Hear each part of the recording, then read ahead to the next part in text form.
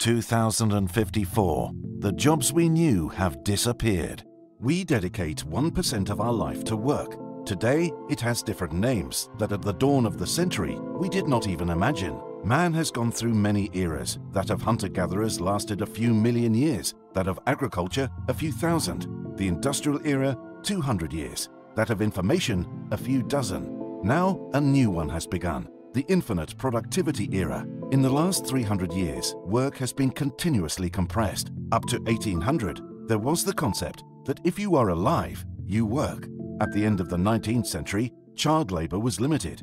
In England and Wales, for example, with compulsory education up to 10 years.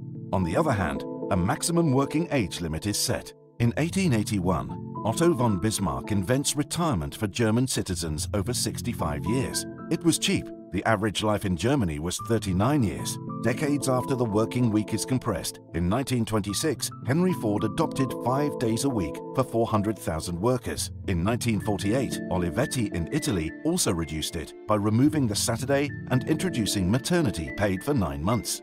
Work time keeps squeezing. In 1936, the compulsory school in France comes to 14 years. In 1959, to 16.